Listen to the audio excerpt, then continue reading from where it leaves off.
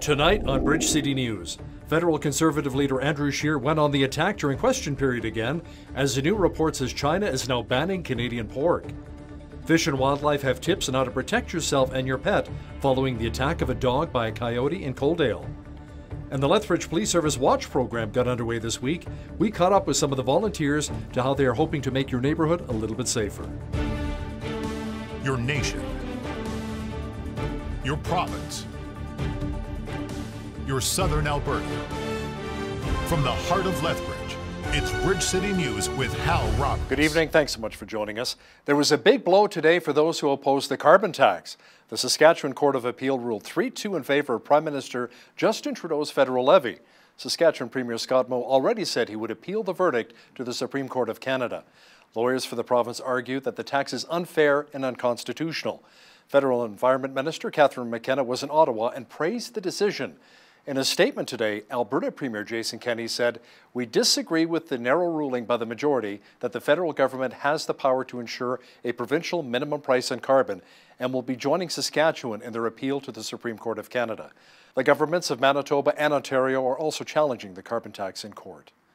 Prime Minister Justin Trudeau has said that pipelines are a priority for his government. Our parliamentary reporter Ray Fillion says, however, that many in the Liberal base are not big fans of the Trans Mountain Pipeline expansion. They think that approving the Trans Mountain Pipeline expansion would actually be a bad idea for the Liberal brand. They believe that their party should do more for the environment, and that, approving the Trans Mountain Pipeline expansion would be counterproductive in that way.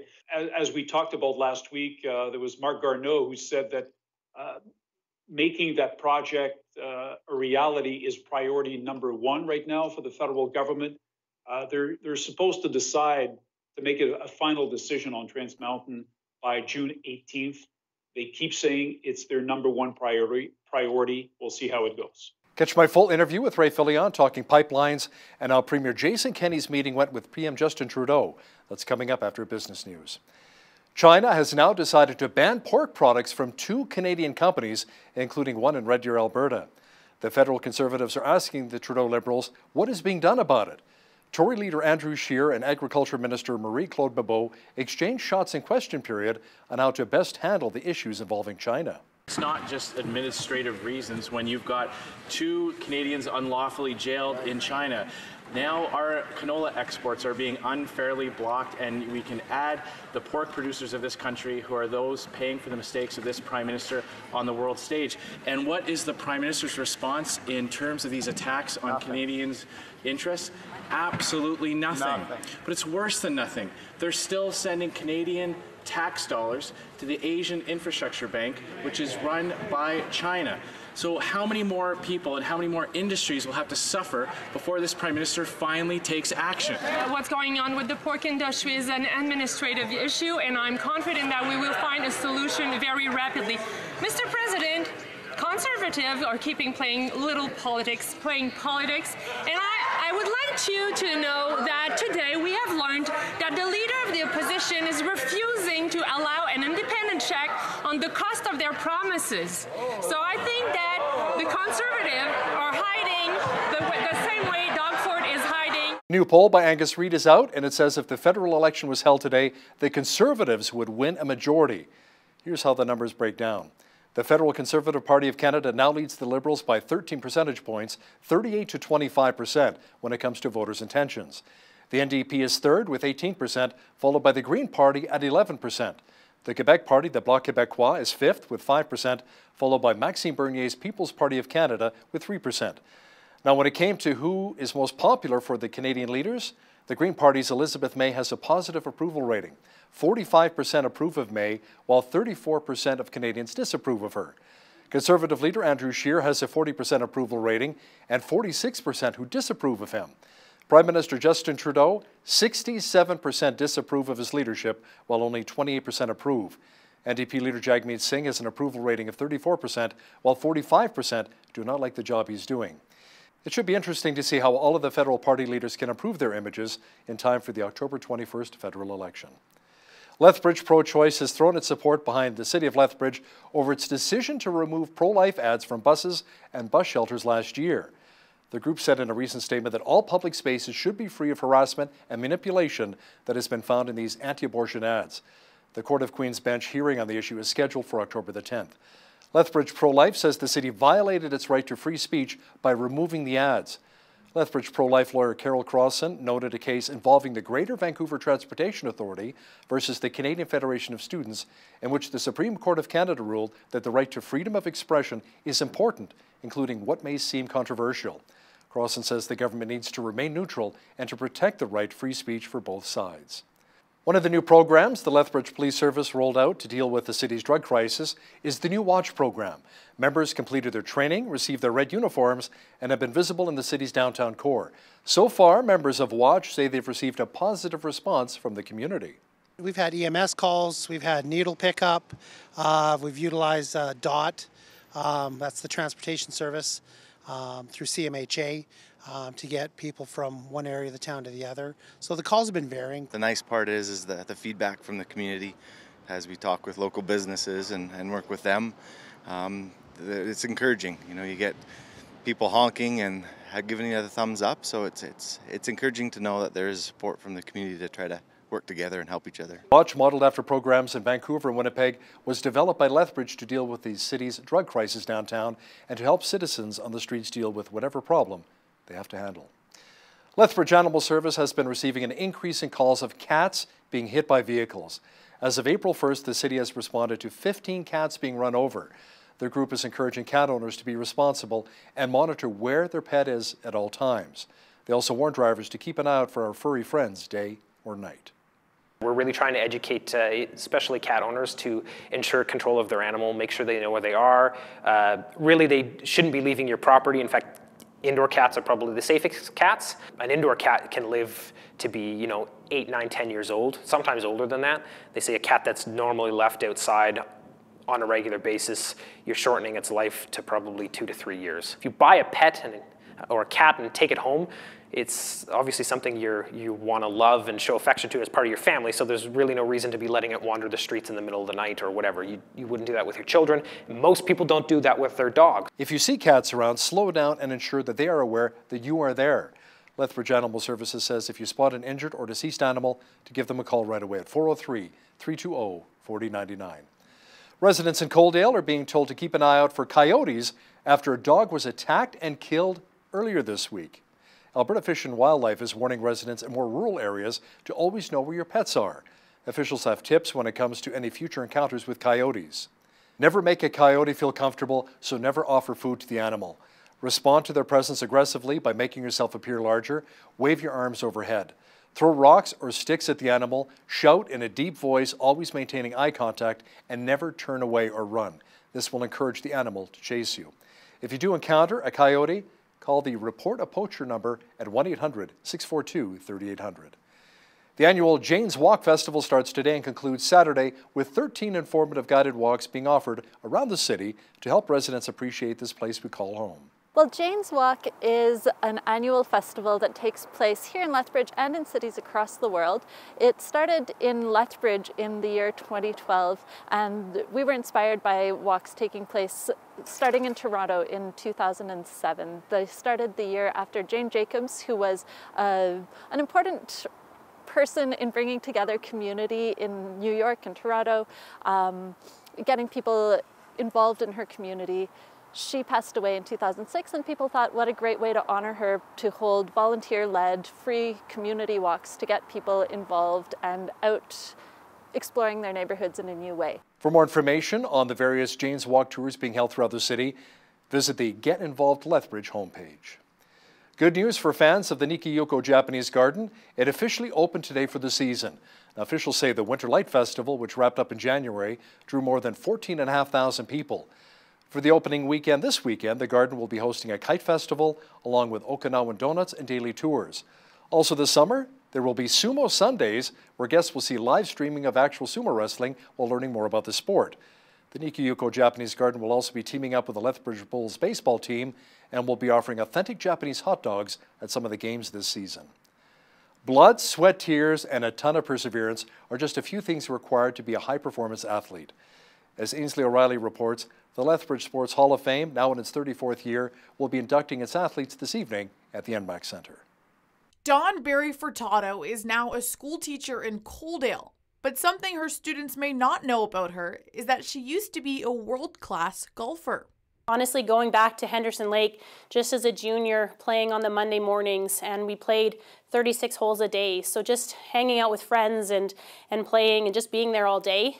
And some of those friends now are friends that I still have that are great friends. Tonight, she'll be one of 9 people inducted into the Lethbridge Sports Hall of Fame with a career that has taken her as far as China.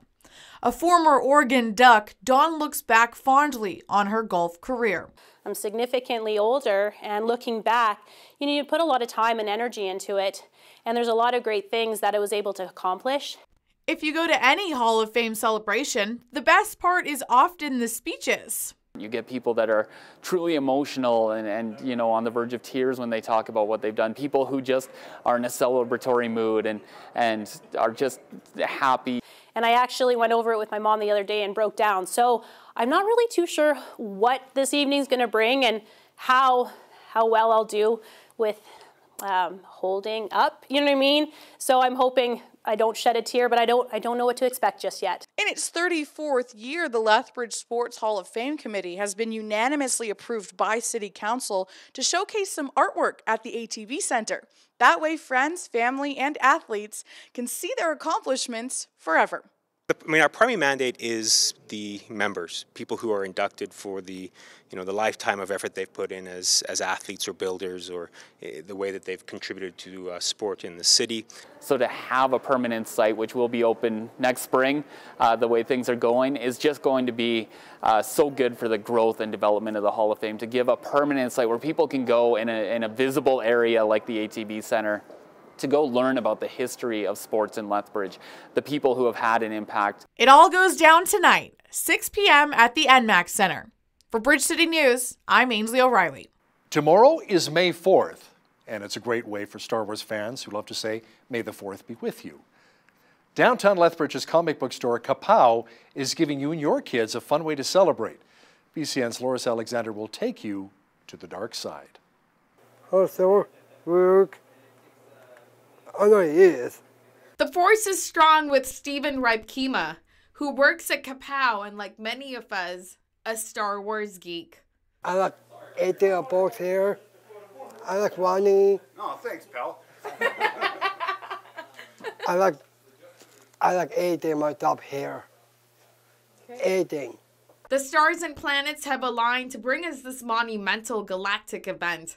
Well, okay, that's a bit of an exaggeration, but tomorrow is not only May the 4th, but it also coincides with Free Comic Book Day. So May 4th, so May the 4th be with you, is generally, like annually, a day to celebrate Star Wars. This year it happens to fall on Free Comic Book Day, which is the first Saturday of every May. It's been going for over 10 years now, so as long as we've been open, we've been celebrating Free Comic Book Day. This year's May the 4th will be tinged with sadness as Star Wars fans paid tribute to Chewbacca actor Peter Mayhew. Peter Mayhew passed away. He played Chewbacca. He was just found in the 70s by accident by George Lucas. And the second he seen him, he's like, yeah, you're Chewbacca for sure. He wasn't even an actor. And now he's one of the most iconic characters ever in cinematic history. Star Wars has captured the hearts of people young and old worldwide for over 4 decades. I remember sitting in my grandparents' house as a wee child, just watching Star Wars over and over and over again. And then, yeah, now as a much older gentleman, still going and watching it, and now it's about to end, so. Kapow Comics and Games in downtown Lethbridge invites you out tomorrow to celebrate Star Wars as well as Free Comic Book Day. In a galaxy far, far away, for Bridge City News, I'm Loris Alexander. May the 4th be with you. We have so many interesting guests here on Bridge City News.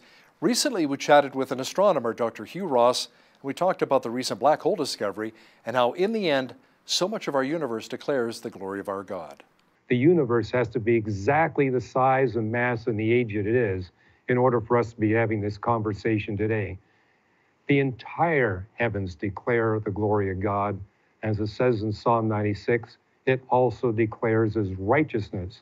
As we look out into the universe, we see there's not only a God that created it all, It's a God that's got a plan for us human beings.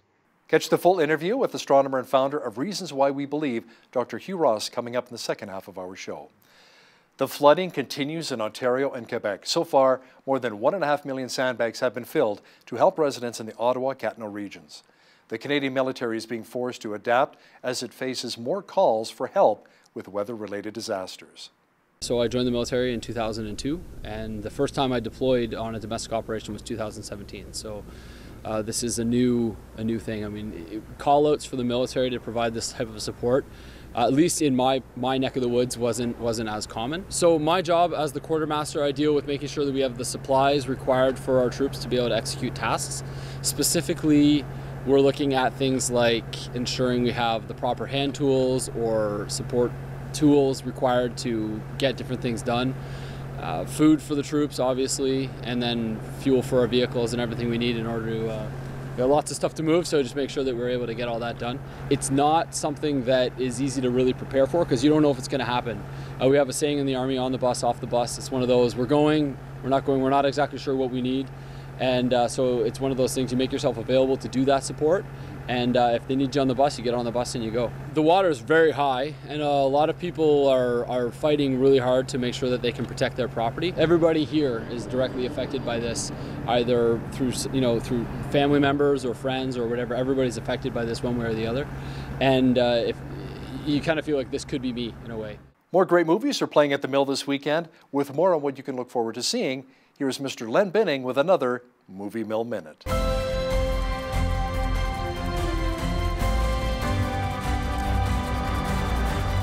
Family film Mia and the White Lion centers around a young 10-year-old who's unhappy leaving her home in England until she discovers a white lion born in captivity. 3 years later, she's very upset as she finds out her father has plans for her friend. Give my ball back! You're lucky. He likes you.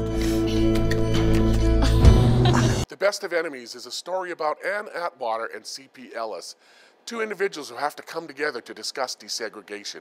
The problem is, Anne's African-American, CP's the head of the local Ku Klux Klan. In this true story, they become best friends. I'm holding a committee meeting. The council will vote to either adopt or reject school integration. I need two co-chairs, you and Anne Atwater. Anne Atwater. I'm the president of the Klan. From the producers of La La Land comes a new musical called Teen Spirit. Starring Elle Fanning, with help from an unlikely mentor, she discovers what it takes to win with both integrity and hard work. Life comes down to these moments, Violet. Don't take them for granted. Looks like some great movies to catch in the Mill this weekend. We had kind of a mixed bag weather-wise for the weekend. Some sunshine, rain, even a potential of snow. Complete weather details are coming up. A mainly sunny day today, nice and warm, but tonight a chance of flurries developing in a low near -2. Tomorrow, slight chance of showers, but warming up to 12 degrees. Sunday, periods of rain mixed with snow and a high of only 3. There will be a break in the moisture on Monday, and we should see a high near 9. Tuesday, the rain returns with a high of 8. Rain and 9 expected on Wednesday. More showers and a high of 9 again on Thursday. Looking at the almanac, the average high for this time of year is 16 and an average low of 2. The highest temperature on this date was recorded in 1998 at 28 degrees, and the record low was -8 in 1956. Sunrise was at 6:06, sunset at 8:51. Looking at the national forecast for tomorrow now, Victoria will have loads of sunshine in 18, just a few clouds in 17 for Vancouver. Periods of snow at 4 in Calgary tomorrow. A good chance of rain at 5 for Edmonton on Saturday. Regina will be mainly sunny and 10 degrees. Just a few clouds and 7 is on tap for Saskatoon. Lots of sunshine and 10 degrees for Winnipeg. In the central part of the country, Toronto will have periods of drizzle and 14. Ottawa will be mainly cloudy and 17. Montreal will be overcast and 14. In the Maritimes, Fredericton, New Brunswick will have showers and 12. Halifax, Nova Scotia will have rain and 7. Charlottetown, PEI will also have rain and 8 degrees. And in St. John's, Newfoundland, expect lots of clouds and a high near 5 degrees tomorrow. China has suspended the export permits of 2 Canadian pork producers, including Olymel LP from Red Deer, Alberta. Agriculture Minister Marie-Claude Bebeau says administrative issues related to routine customs inspections are to blame. Bebeau says the Canadian Food Inspection Agency is looking into the situation.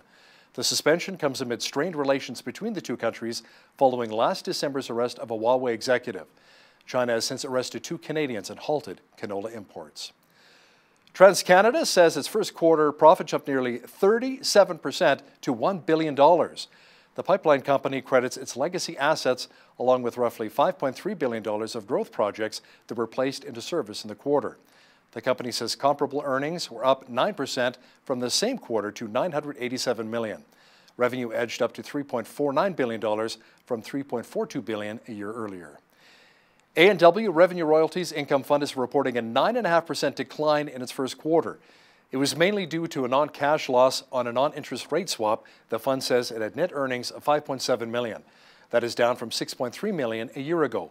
Overall, restaurant sales increased to $308.8 million from $267.7 million.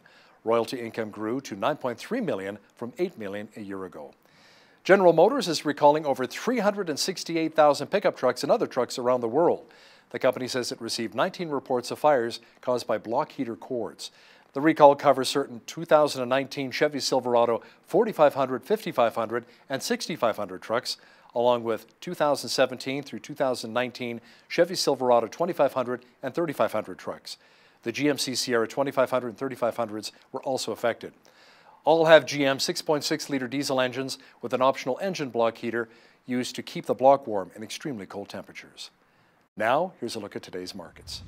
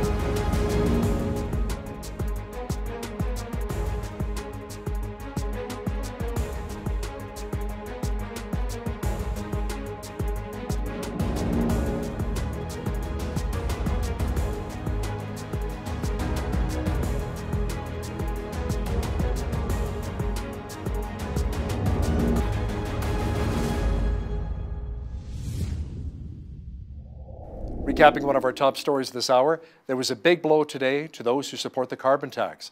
The Saskatchewan Court of Appeal ruled 3-2 in favour of Prime Minister Justin Trudeau's federal levy. Saskatchewan Premier Scott Moe already said he would appeal the verdict to the Supreme Court of Canada. Alberta Premier Jason Kenney said the Alberta government is joining Saskatchewan in their appeal. The governments of Ontario and Manitoba are also challenging the carbon tax in court.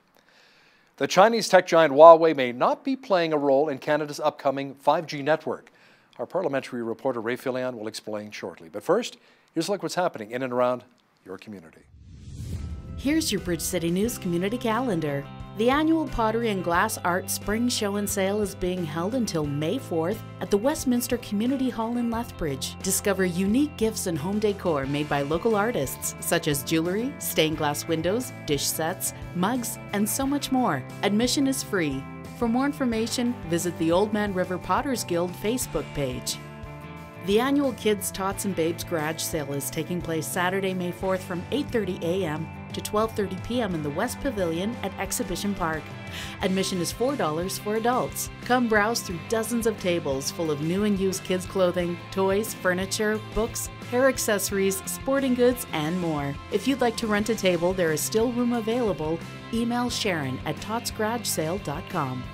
Lethbridge Bike Fest is a full month of exciting and informative events encouraging you to get out and ride. Taking place Friday, May 17th from 2 to 4 p.m. is the Bike Mechanic Workshop at the Crossings Branch Public Library in West Lethbridge. Have the helpful technicians from Ascent Cycle get your bike into tip-top riding shape for summer. For more information about this and other Bike Fest events, visit yqlbikefest.ca. And that's your Bridge City News Community Calendar. Canada has not had an ambassador to China for over 3 months now. Tensions continue to grow between our country and the Asian nation. It seemed to all start with the arrest of the Huawei executive in Vancouver at the behest of the United States. Joining me now is our parliamentary reporter, Ray Fillion. Ray, it all began with Huawei, then a couple of Canadians being held hostage, and now the Canadian canola ban. Ottawa's announced some relief for canola farmers, but the Tories argue, you know what, it's not enough. Yeah, the situation just keeps getting worse. Yeah, you're right. The Tories would like the government to go further. They say that Ottawa should stop contributing to a Chinese organization called the Asian Infrastructure Bank. The Canadian government has committed $256 million over 5 years to that organization. Now, the Liberals say it's good for Canada. Yes, it helps Asia. It helps many countries around the world. But what's good for the international economy is also good for the Canadian economy, they say. So that's the reason they're doing it. But the Conservatives say that what Ottawa's been doing so far to help canola farmers is just not enough. The Liberals should be more aggressive. Now, what was announced earlier this week by Canada's Agriculture Minister is more support for Canada's canola farmers. The $1 million per year for the advanced payment program, for example, is being increased to $1 million. The current limit is $400,000, not $1 million. It's being increased to $1 million a year. And the loan limit for the Agri-Stability Program is going up from $100,000 to $500,000. The deadline to apply has also been extended. So Canada is taking steps, but the federal government intends to do a little bit more. The Trade Diversification Minister, James Carr, this week said that he's going to go abroad to try and find new markets for Canada's canola farmers, because right now, roughly 70% of our exports go to China. So that's way too big a chunk. We need to diversify. So these are some of the measures that Canada has taken right now. But you're right, Canada still doesn't have a full-time ambassador to China. We're represented right now by a chargé d'affaires in Beijing. It's been the case since late January, when the ambassador, Mr. McCallum, lost his job after making some controversial remarks. But the Prime Minister says they're still looking for an ambassador. They want to take their time, he says, to find the right person. But he claims that Canada is well represented right now in Beijing by its chargé d'affaires. Ray, let's get back to Huawei for just a moment. Ottawa has yet to decide on whether to allow Huawei to play a role in Canada's upcoming 5G network. Can you explain? Well, yeah, I mean, many of Canada's allies, including the United States, have decided to ban Huawei on suspicion that it's actually a way for the Chinese government to spy on countries. Actually, earlier this week, there was a piece in the news saying that British telecommunications company Vodafone has found that Huawei used some hidden functions in their network to spy on some internet network in Italy. Huawei has denied being engaged in espionage on behalf of the Chinese government. But, you know, there's this big cloud of suspicion right now. The United States is trying to convince Canada to ban Huawei from its upcoming 5G network. But Canada says, we're going to be making our own decision. We have yet to make a decision. But the Public Safety Minister, Ralph Goodale, said this week that a decision will be made and announced before the election. So at least now we seem to have a deadline as far as Huawei's participation in Canada's upcoming 5G network is concerned. Alberta Premier Jason Kenney met with Prime Minister Justin Trudeau in Ottawa recently. Now, before their meeting, however, Kenney testified before a Senate committee studying the government's bill to rewrite the rules for environmental assessments of energy projects. Kenney says the bill is pushing thoughts of secession in Alberta. We used to Quebec talk about separating, but now Alberta talk about separating. He said he will launch a constitutional challenge if the bill passes as is. Ray, Albertans are not happy. Neither is our Premier, Jason Kenney. No, and it was plain to see during the photo opportunity, you know, Mr. Kenney didn't smile very much as he was about to sit down for a meeting with Prime Minister Justin Trudeau. The two of them, as you know, have known each other for a very long time. When Jason Kenney was immigration minister in the Harper government, Mr. Trudeau was for 3 years his Liberal critic. But yeah, he didn't mince words this week. He talked about the possibility of Alberta maybe eventually seceding from Canada if Bill C-69 is not changing. He said that Bill C-69, as it is currently written, would be a catastrophe for Alberta's economy and a catastrophe for Canada's national unity. And some of Mr. Trudeau's cabinet ministers didn't appreciate what Mr. Trudeau said. They said that his words weren't helpful to the dialogue. They want to have a constructive dialogue with the new Premier of Alberta. They said that he's basically just like Doug Ford and Andrew Scheer, the federal Conservative leader. He's being very partisan. It remains to see if his visit to Ottawa will accomplish anything, but as far as I can tell, the Liberals are determined to pass Bill C-69 now. And you know, you talk to a lot of Albertans who voted in the UCP and Jason Kenney, and they're excited for the fact that this guy's a pit bull, and he's got that relationship in Ottawa, and he's fighting for Albertans right now. Now, will the expansion of the Trans Mountain Pipeline be approved? Some Liberals think it will not, Ray. Well, yeah, there are actually some Liberals who are lobbying the Prime Minister right now. This is something that Radio-Canada reported earlier this week. They think that approving the Trans Mountain Pipeline expansion would actually be a bad idea for the Liberal brand. They believe that their party should do more for the environment, and that, you know, approving the Trans Mountain Pipeline expansion would be counterproductive in that way. As you know, the Liberals are trying to win seats in the province of Quebec, where the word pipeline is something that's become toxic. We saw the whole debate a few years ago about Energy East. Their Premier, François Legault, says there's no social acceptability for pipelines anymore in that province. Many Quebecers don't approve of anything that goes against the Green movement right now. So that's why some Liberal MPs are lobbying Prime Minister Trudeau, trying to convince him to say no to the Trans Mountain Pipeline expansion. We'll see where it goes. As we talked about last week, there was Marc Garneau who said that making that project a reality is priority number one right now for the federal government. They're supposed to decide to make a final decision on Trans Mountain by June 18th. They keep saying it's their number one priority. We'll see how it goes. Ray, many people are concerned with our nation's deficit and debt. Some surprising numbers were actually published this week regarding the deficit, and it may not be as bad as we thought. No, some intriguing numbers. The March budget projected a $15 billion deficit for the last fiscal year, the one that ended on March 31st. But the numbers for the first 11 months of the last fiscal year show the government had a surplus of $3.1 billion. So how do you go from a surplus after 11 months to a $15 billion deficit after 12 months? That means for the last month of the last fiscal year, the government would have to have an $18 billion deficit. We'll see how it goes, but the government claims that its projection in the March budget is accurate. They're still going to have a $15 billion deficit and an $18.9 billion deficit for next year. Let me remind you, Hal, in case you forgot, but I'm sure you didn't, that during the campaign, Justin Trudeau promised to balance the book by 2019. The Liberals keep saying it's not going to happen. I thought it was going to balance itself, but then again, you know, I've been lied to before. That's what Mr. Trudeau once said, yeah. As for economy, Ray, it's not running as strongly as it once did?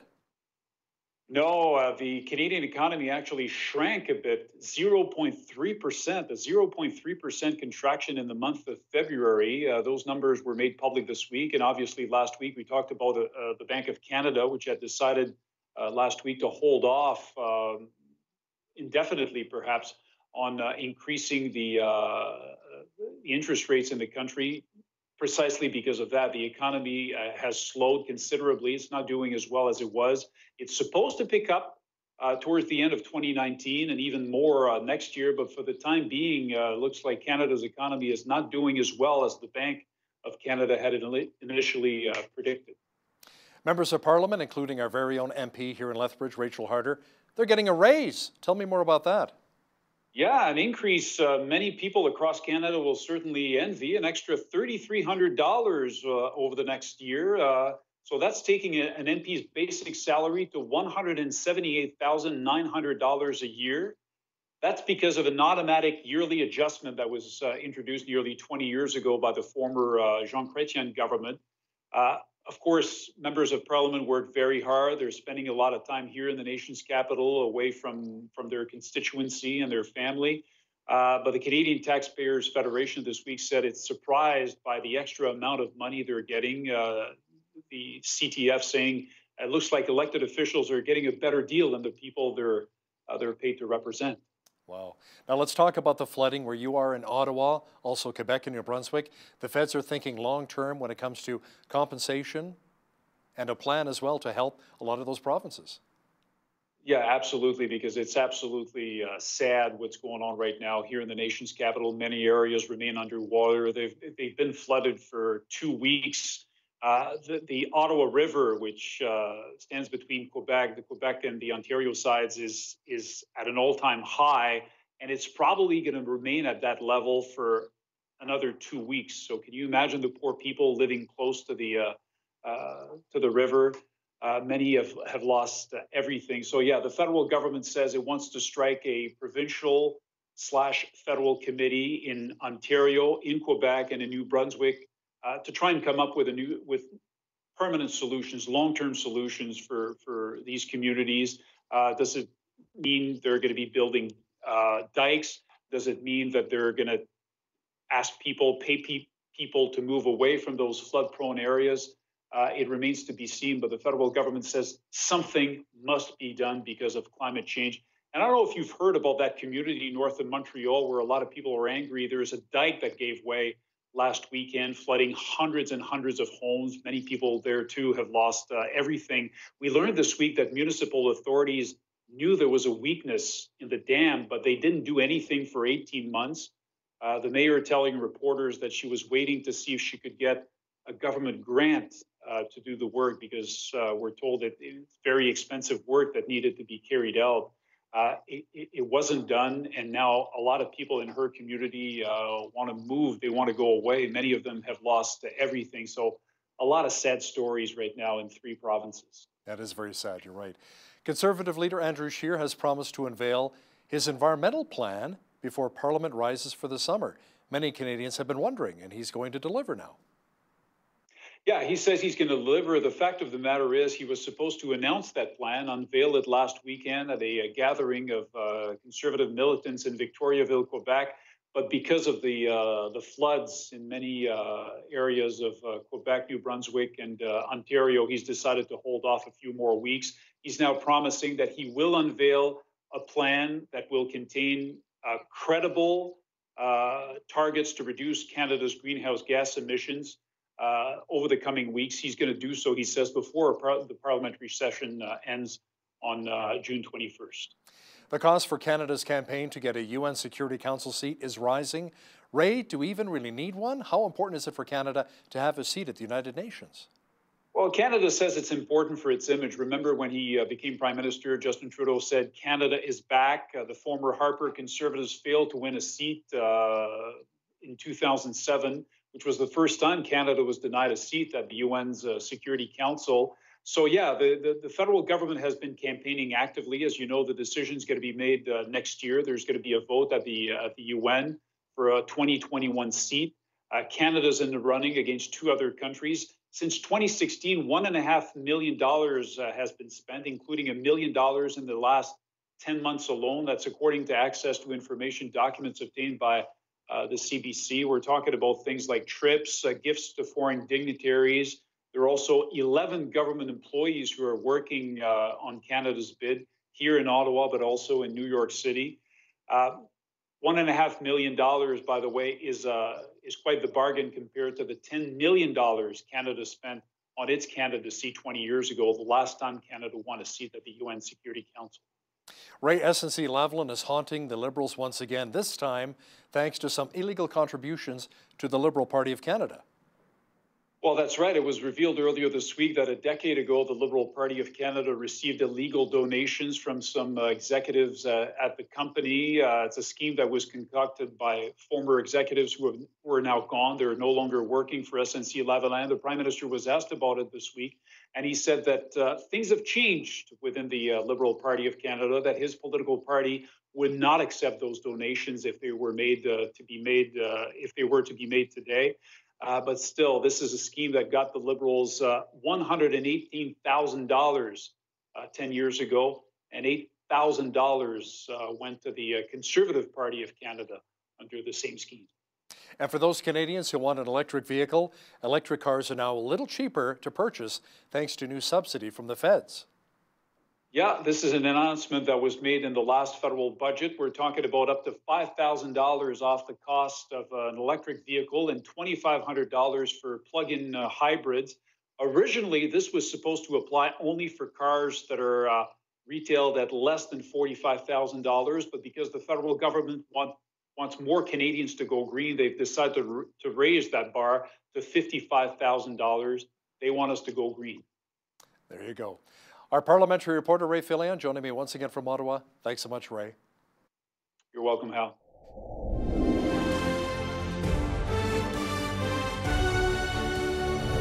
Science have recently managed to find a way to get a picture of a black hole. You know, I was always fascinated by black holes when I was a kid. Wrote a book report about them back in grade 9. But there was always a mystery about them, wasn't there? What exactly is a black hole and why are they so significant? To talk about this and other subjects is today's guest, Dr. Hugh Ross, an astronomer and founder of Reasons to Believe, and he joins us now via Skype from Los Angeles. Dr. Ross, welcome back to Bridge City News. Oh, my pleasure. Thank you. Now, first of all, Doctor, can you really share with our viewers what exactly a black hole is? Well, a black hole is a massive body that's collapsing under its own gravity, and it's so dense that it just continues collapsing. In fact, the gravity is so strong that anything that gets close enough to it gets sucked into it, even light itself. Hence, black. So is it true that if you're able to live inside of a black hole and you shine a flashlight outside, that the light will not escape, nor will the sound escape if you yelled? That's right. Although there is one idea of a black hole shrinks to a small enough size where it shrinks down to the size of atomic nucleus. The stuff that's trapped inside could quantum tunnel out, but it takes 10 to the 66 years minimum. So we've not seen anything like that happen in the universe. The universe is way too young for that phenomena to have occurred. Now let's talk a bit about your organization, Reasons to Believe. What is it all about? Well, Reasons to Believe, we're a group of research scientists, and we pull scientific discoveries from God's book of nature to make a link to the book of Scripture. You know, God gave us 2 books, and so we use these latest scientific discoveries to bring people to the book of Scripture, bring them to the Christian faith, and ultimately bring them to faith in Jesus Christ. Now, some people say you really can't mix science with faith. How do you harmonize the two? Let me ask you that. Well, science brought me to faith. I mean, I was raised in British Columbia, didn't have Christian parents or Christian friends, but it was through my studies in astronomy I became persuaded that there had to be a beginning to the universe. And so I began to search for that beginner and found of all the world's holy books, only the Bible got all the cosmology correct. In fact, it predicted future astronomical discoveries, thousands of years ahead of its time. And that's what motivated me to sign my name in the back of a Gideon Bible, giving my life to Jesus Christ. And again, it's 2 books. God's responsible for the book of nature. He's responsible for the book of Scripture. They're both communicating the same message. Now let's get back to black holes for just a moment here. Should we be concerned about black holes? Do they pose any threats to Earth? They would pose a threat if they were close. And this image that just got processed by the Event Horizon team, they were imaging a black hole that's 50 million light years away. And even though it's pouring a very deadly radiation, we're far enough away that it doesn't pose a risk to us. But it's one of the fine-tuning arguments. We happen to be in a galaxy that's nowhere near to any other galaxy that's got a supergiant black hole that could pose a risk for us. The Andromeda galaxy has a supermassive black hole that's 25 to 100 times bigger than our black hole. But we're far enough away, 2.5 million light years, that it doesn't pose a risk. And so, yes, black holes are a danger. In fact, black holes explain why, for most of the universe, life is simply not possible. But we happen to be living in that just right galaxy. Any potential of a sun maybe imploding, maybe not our sun, but maybe another star imploding, and then within our own solar system and our galaxy, potentially becoming a black hole down the road? Our galaxy has got several stellar mass type black holes. And what I mean is a black hole is coming in at, say, 5 to 10 times the mass of our star, the sun. So we have quite a few of those in our Milky Way galaxy.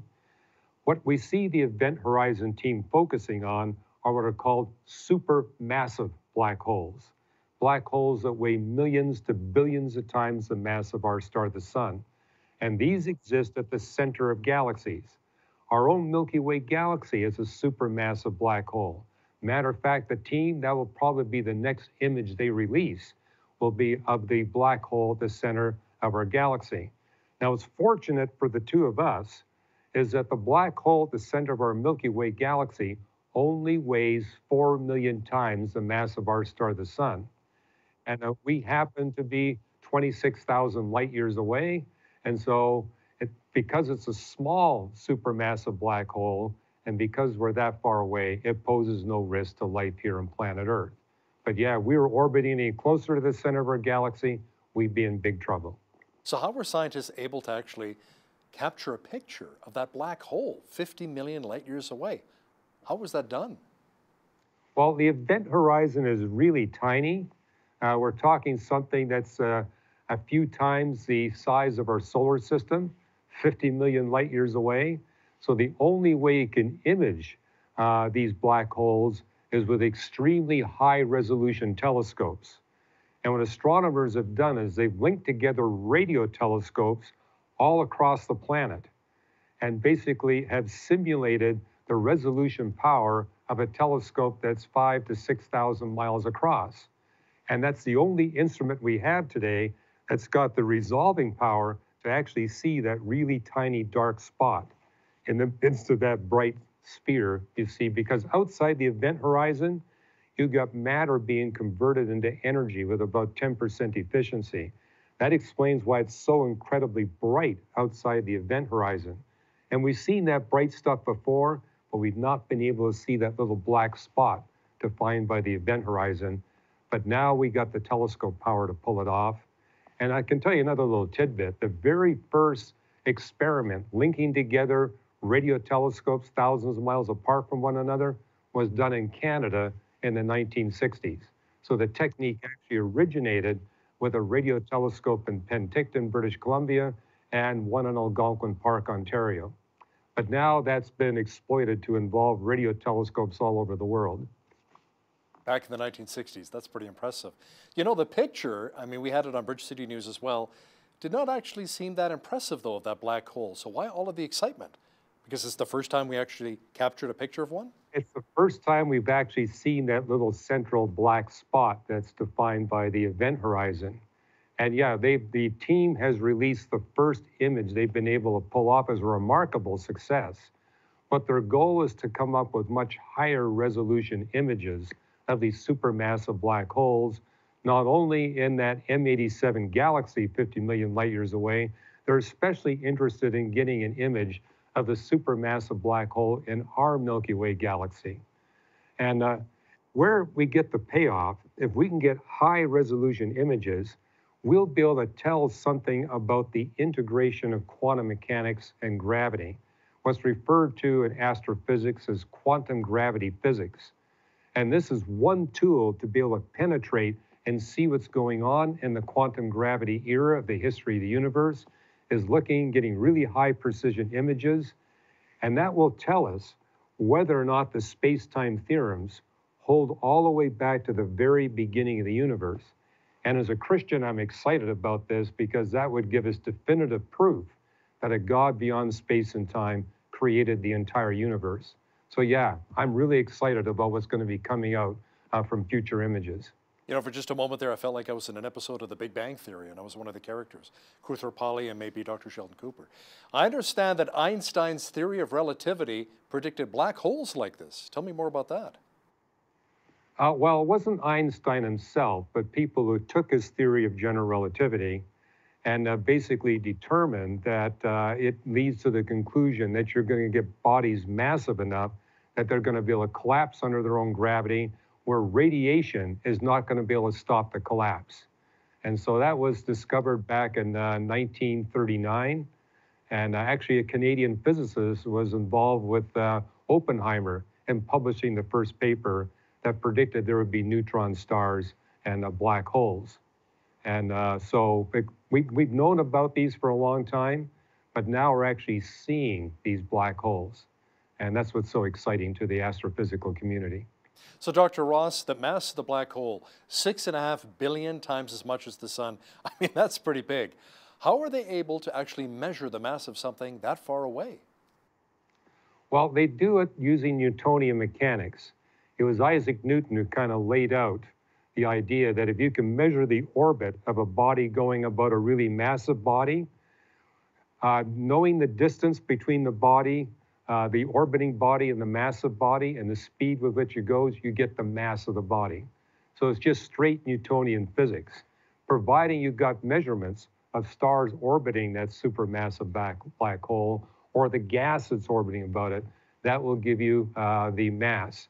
And actually this image gave us an independent measurement of the mass of that black hole, but it was consistent with the measurements we already had.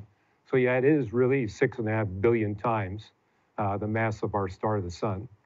And by the same token, we know that the mass of the one in our Milky Way galaxy is 4.02 million times the mass of our star, the sun. Because we can measure the orbits with much higher precision in our galaxy, we get a more accurate measurement of that mass. And you know, I've actually written about this in my book, The Creator and the Cosmos, the 4th edition.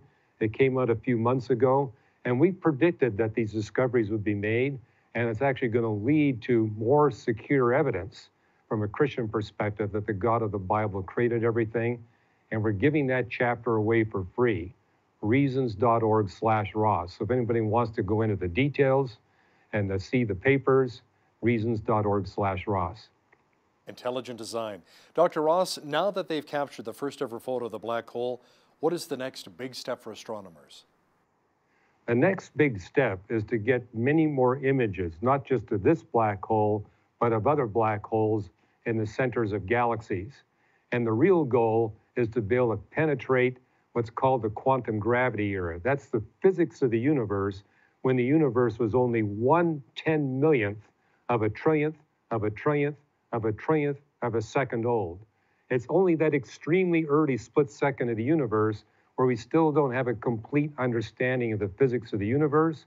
These supermassive black holes have the potential, along with a couple of other observational techniques, to actually penetrate that era. That's what's driving all the excitement. We can actually understand the entire history of the universe from its very creation event to the present. And I think that's going to provide us with even more compelling evidences in astrophysics that a God beyond space and time not only created it, but designed it.